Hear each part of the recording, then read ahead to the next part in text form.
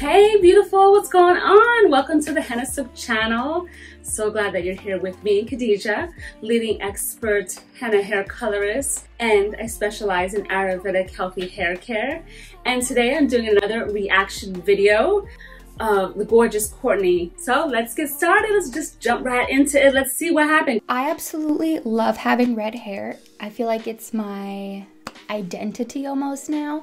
I'm a natural blonde, but I just feel like this suits me so much better. But I've had my hair this color for about a year and a half, and I'm just ready for a little bit of a change. So I currently have henna in my hair. I make a lot of videos talking about it, but if this is your first time ever seeing me, hi. I do dye my hair with henna from Lush. For any of the stylists who are about to like rip me apart, let me just say, Lush henna does not have metallic dyes or metallic salts in it, so my hair reacts perfectly fine to chemicals on top of it, but everybody's hair is different. Always do a strand test to see how your hair will react. Oh, poor Courtney, the stylists and the colors, yeah, there's always gonna be someone that has something to say, for sure. So yes, so I wanna see how her hair came up with Lush, but then she's putting dye over that treatment. Oh, so let's see. Okay, so I put on my shirt. I am ready to do this, I guess. I'm nervous. I have gloves this time for everyone who hates on me for never wearing gloves. That sounds like something I would do. I definitely, as someone who likes to mix henna with no gloves on, I'm so hands-on. I have to feel things, but I always do definitely regret it. Wear gloves. Yeah, definitely wear gloves, because it's just, henna can last, you know, if it stains your hand, it can definitely last a few days. If you're familiar with the henna body art, that alone with good staining lasts like 7 to 10 days. So I guess I should just tell you what I'm even aiming for. So right here is a picture of Brittany Snow, and I really love her color, how it's more ashy red, more brown, and that's ideally what I'm aiming for. But I have a feeling I'm gonna end up with this color right here. It is a little bit darker than I would like because I still want to be a redhead and noticeably red. So I'm just hoping that it'll end up somewhere in between. Let's just do this. Let's just do this. She's, it's funny, I'm just like, let's just do it. Let's just get this done and let's do it. Yes. So, and she's about to use some dye. So it's not even, let's see what she's about to use. So I have the Demi Permanent in dark golden blonde. And then I have the light golden brown 5G, but here we go. That looks, I'm gonna take a picture and show you what does it look like? That's what this looks like. You guys think henna looks like poop? That looks like someone was sick pooping diarrhea. It's a really weird looking color of like dye. It's really, the way that it all looks, oh, so funny. We'll be chilling and having a I love how she sectioned her hair. You guys know I'm a big advocate for sectioning your hair. You want to get good color, you know, penetration and get it all over. Same with henna, you gotta section it and then make sure that you're putting it all over the place. You know, get every little bit so you get good color and even color. While it's on my head, I actually decided I'm gonna do my brows too, just a little bit because they are so blonde. So I'm just gonna take a Q-tip and put them on. And I also want to know, for those of you who always ask about doing henna brows, it's the same thing. Of course, you have to have hair, because I believe some people who are trying to do henna brows are almost trying to like tint the skin. And henna does stain the skin, but the thing is that if you have like thinner, you know, wherever the skin is that's thinner, you won't get as much dye deposit because the henna adheres to the layers of your skin. So the thicker that the skin is, like your hands for example, or your feet, that's where you're gonna get the most stain. But if it's on your like back or your face, which, you know, I don't recommend. I know people do freckles and different things like that, but just avoid your eyes and make sure it's natural henna. Yeah, that will definitely just not last very long. It's not gonna really be like worth it. You know, so if you have hair, then yes, you could dye it. So exactly what she did with the Q-tip, if you have a little bit of leftover henna and indigo, whatever your hair color mix is, just go boop, boop, boop, boop, just put it on a nice little layer. Try to keep it a little, you know, not drippy, but like moistened. So if you need to go back over it a little bit or dip that in a little bit of water, you know, just dap it a little bit, like gently, like don't soak it so it's dripping. You don't want to get that in your eye. Okay, huge disclaimer, do not get any henna and Ayurvedic herbs in your eyes. No, don't. Avoid it. Be careful. So if you don't think you're going to be careful, then don't do this. Okay, so I did my hair, but I look so funny. But before I show it to you guys, I want you to leave a comment down below guessing how it turned out. Does it look good? Does it look bad? Is it too dark? Too light? Nothing's different? What do you guys think? She's got it covered up. We can't see how it came out. Do you guys think it came out good? I know she put that title there like she had pure regret. I don't know. So she used dye over henna. Oh, let's see what happened. I'm nervous too.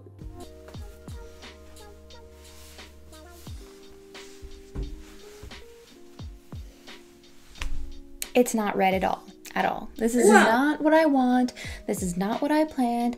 And I just gotta say, I do not understand. It's kind of red and beauty. I'm really hoping, like you can still see that there's still like red in it.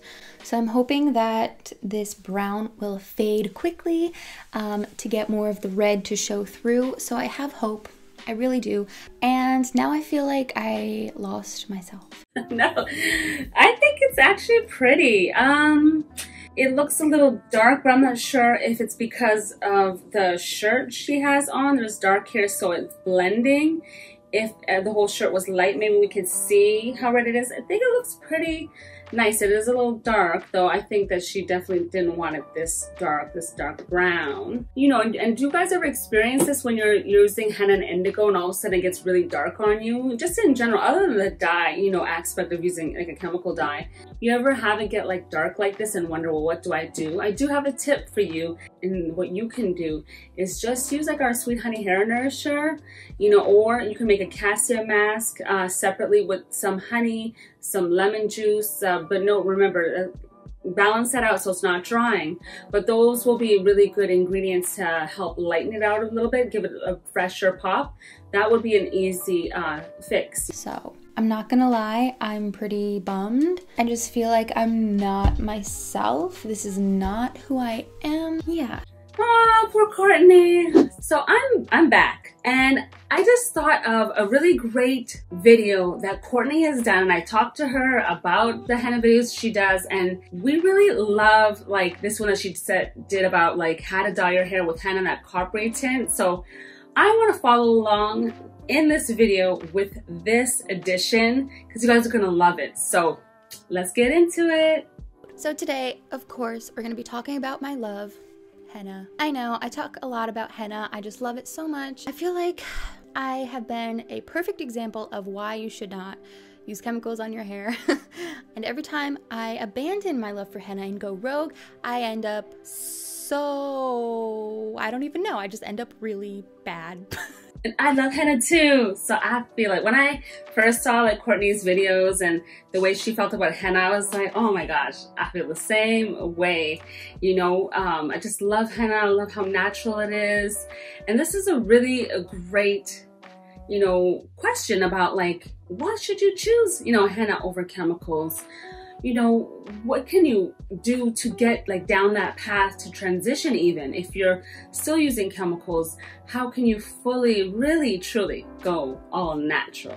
I have an entire henna playlist because of how many videos I make talking about it, but I recently went off the bandwagon with bleach and hair color and all to just come full circle right back to where I was. And that's okay. As you know, I've always used the henna from Lush. It's a block, the color's always consistent, and it was just easy introductory to henna, but I really was not happy with my color after a while because it was just getting so vibrant and so red. And I really love copper colored hair the most on me personally rather than a dark red. Yeah, and so far I agree. I love that coppery tint, just a glow. Like, you know, red tint, when it comes to those who look really good with, you know, red tones in their hair, you know, it could be more of a burgundy, it could be coppery. You know, henna is so fun that you can play around with and get these different tones like strawberry, golden blonde.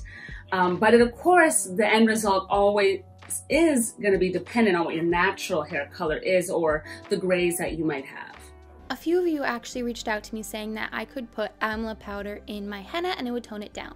So I was like, I can do what? And I found a whole new world of henna. And that's so cool because there are definitely, I know some of you watching are like thinking that henna is either a bunch of different colors, like how chemical color blends are and how they're created, but it is much deeper than that. Henna is just a reddish, dyeing plant, the same that you use on body art. And with other herbs, you can really manipulate it. That's why I love the DIY method, because I feel it's like the best way for you to manipulate the color and to get really good results, because if it's already all mixed all together, like sometimes something cancels each other out. You definitely have more control, better color, and it lasts so much longer. I just had coffee, so I apologize, but I just get so excited talking about this. Okay, so I did a lot of research and I created my own recipe to create my perfect hair color. So I'm gonna share with you today what exactly I did and how I got this hair color, which is pretty much my perfect shade of hair color I've ever had. I'm so excited. I feel like I'm so excited because I feel like myself. I think you can tell in my other videos I wasn't feeling myself that much, but now I am and I'm excited. Yeah, you can. Courtney is like me in that way. I'm so transparent.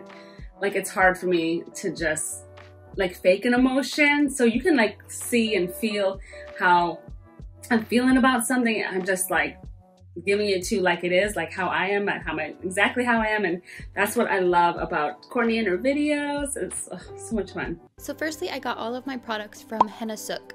They are an amazing website. I highly recommend them. They are amazing. They have a whole like resource library type thing. They have videos on YouTube. It's just a great way to learn how to do everything. So I purchased Moroccan Henna, Cassia, and Amla Powder. And this is throwback, but do you guys remember when the packaging was like that? Yeah, like the packaging is all brand new and gorgeous and beautiful. So yes, it all changed and got like a new look. Absolutely love this packaging. So much better than the foil packages and definitely so much cuter. So the recommended amount of powder total is about 150 to 175 grams for the length of my hair. I wanted to make more just because I would much rather have extra than not have enough for my hair. So I wanted to just see how much it made, and it made a lot. Yeah, and it does make a lot and it goes a long way. And the great thing is that you can freeze it and use it again next time. If you have a root touch-up, you want to do your eyebrows, like you'll have some left over. So you do not waste the Hennasooq products. You get every last bit of it. So I used 100 grams of henna, 100 grams of cassia, and 3 tablespoons of amla powder. I ravaged through my pantry and I found a tiny little packet of 2 chamomile teas. I didn't know if that was enough, so I just used a sleepy time tea because on the ingredients I saw it had chamomile. I couldn't imagine that one little packet of tea would do anything more to my hair color. So I just threw all of it into hot boiling water. I added a splash of apple cider vinegar and a splash of almond oil and a splash of olive oil. I just throw things in. That's how I cook anyway, and usually comes out good. So I figured with the same with a henna recipe, just throw things in there. So I turned the heat off of the pot. I let it come down from its boil to just being warmish hot. I put it into the bowl and I just started mixing. And it's just 100% plant. It's literally nothing else. So you don't have to worry about any interactions, which is awesome. I put some super festive Glad wrap on top of it and I just let that sit for 3 hours. Now cassia and henna do have different dye release times, which I researched, but I didn't remember at the time, so I just mixed it together. But cassia has 3 to 4 hours and this specific henna has a 1 to 2 hour release. So I just left it in for 3 hours. And that's absolutely fine. It's on point. It's not gonna be such a drastic thing that's gonna really alter the color like that, because the cassia and the henna together is what's going to make that gorgeous coppery tone. They are the main ones, and the chamomile gives it like that. If you're wondering why she chose chamomile tea, it gives it that boost and that golden, yellowy kind of dye, tone. So with copper, it's a really great addition to add, like a herbal tea like chamomile tea, if you want to push that tone. and she added some great almond oil, like to just add a bit more moisture to it. That was amazing as well. She could even add aloe vera powder or amla. She wants to tone it down a little bit. Sometimes people find that amla in like lighter recipes, when you're creating it, makes it more of an ashy tone. So let's say you use cassia and amla, you're gonna get a bit more of that ashy kind of tone. And there's a really good book that you guys should get from Amazon, the Naturally Coloring Your Hair book by Christine Shaheen. And we're gonna add a link down below in this video, so that way you can also check that book out, because it's a really great resource if you're looking for, you know, more ideas and more recipes and just more information about coloring your hair naturally when you want to do other tones that maybe we don't, you know, always discuss or all the time. But it's such a great resource because there's so many different variations that you can try. And yeah, so then it was time to dye my hair. So I had just washed my hair. Hennasooq says that it's best to apply the henna on damp hair, so I think that must have been why it applied so easily. It literally went onto my hair like it was butter. It was so easy. I was like blown out of my mind. It was way easier than the Lush henna, because that one's really hard. So once I was done applying it to my hair, I wrapped it in saran wrap and I left it on for 3.5 hours. When I washed it washed out so easily. I don't understand why. It might have been that it was so finely sifted that it just melted like off my hair. So henna is known to be very drying to the hair, and because my hair is already so dry from when I went rogue, I applied a moisture mask in the shower and a lot of conditioner. So my hair that night was very bright and orange, but I knew that it was gonna take a few days to just kind of settle and look its true color. Yeah, so usually henna and indigo, whenever you're doing like henna hair color treatments with whatever herbs and other herbs that you're using in that treatment, you'll usually give it at least like 2 to 3 days to fully settle. Like, it's called oxidizing, and it kind of just settles into its own self. It's kind of like the same way the henna body art kind of settles down. It just settles and gets like this really rich, like nice tone. So it wait and see, you're gonna see. So this was the color on the second day. It was really beautiful. The top was a little bit more orange than I would have liked, but it still looked so beautiful. I was so happy to finally have like a really beautiful copper color. So last night I showered as well, because henna tends to make my hair itchy, because I'm sure not all of it comes out the first wash. Yeah, and sometimes that happens. Some of you that have been doing henna hair color for a while, and it happens to me, because remember, I'm doing my hair on my own as well, even though I have this gorgeous hijab on. You know, I do my hair, and I want to recommend that all of you get a very powerful shower head or a wand, because that is going to be key to getting it out really easily, especially if your hair is long and you have a lot of hair or a lot of curls, you got a lot going on. That's gonna help so much. And it's also gonna help you avoid tangles. You know how if you're trying to just like flip and, you know, do all these motions to like get it out, when all you do is add a shower head and just go with the flow of your hair, you know, go down with the flow of your hair.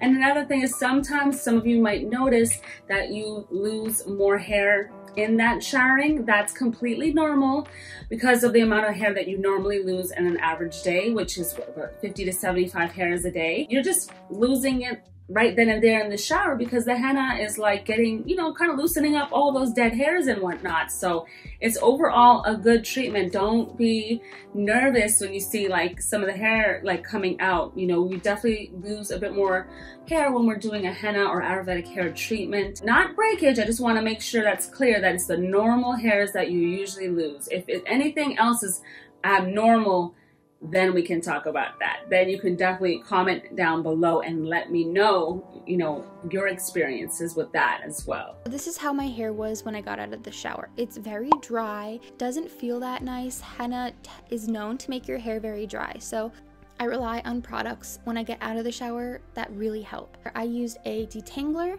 an anti-snap serum, a leave-in conditioner. But disclaimer, if there's aloe vera powder in the mix as well, then yes, that will make your hair so much softer, so much more moisturized when you come out. Use the cleansing co-wash. This is really restorative. It's not your typical co-wash. It is a restorative conditioning treatment infused with shikakai, and it's the shikakai that makes it a natural co-wash, not some other ingredient like a chemical ingredient or any other type of ingredients that typically are a trigger in a co-wash that makes it a co-wash. It's the shikakai powder. You got to use it. It's good. Trust me. You guys will love this. Hennasooq says that adding aloe vera makes it much more hydrating to your hair, so I'm gonna purchase that next and add that to my recipe to see how much more that helps with the dryness. But overall, I freaking love my hair. Oh, I'm so happy. Am I crazy, or does it look like a natural redhead color? It's like orange copper, but it's not too vibrant. The ends prior to henna were very dull and not taking color very well, and they've gotten so much better. They almost completely match the top. To be honest, when I started seeing Courtney's videos, because I was looking up who's talking about Hennasooq, I want to see what reviews or what people are saying or what recipes and products they've tried. And I found her channel. I definitely thought she was a redhead naturally. I definitely did. I did not know she was a blonde, but you are a blonde, because now you're blonde again. So that was a cool kind of video. So I love how her hair came out. So I don't know about you guys, but I definitely really love it. And it just shows how versatile like henna as a natural hair dye is, and just the options that you can have with the red tones and red ranges and have fun with your hair at the same time. The DIY method is hands down the best method of doing henna hair color that you will come across. Professionally in the salon, that's exactly what I do. That's exactly what I teach. And if you are a professional watching and you're really curious about how you can do henna hair color professionally in the salon, or Ayurvedic hair treatments, when you're doing deep conditioning treatments, herbal treatments, all those type of really nourishing treatments that you can do for your clients, like in between their color and their styling and whatever services they're getting, that is a great add-on to your business. You definitely have to go to hennasooq.com and just click professionals, and you get all the information right there. So I want to thank you guys for tuning in. Remember, you got to subscribe, because I got videos for you every Sunday, Tuesday, and Thursday. So you don't want to miss out those videos. I always got something fun going on and new, and I'm working on some new stuff, and we're gonna have fun with these new boxes that we have coming out in October. So stay tuned. You guys are gonna love our beauty boxes. They are gonna be so delicious, and they're gonna be at a super amazing low price. So stay tuned for that. And if you're not already subscribed to our mailing list, you definitely need to sign up. Just go to hennasooq.com, sign up for our mailing list, and that way you'll get notified right away when the boxes launch. I'll see you next time. Bye.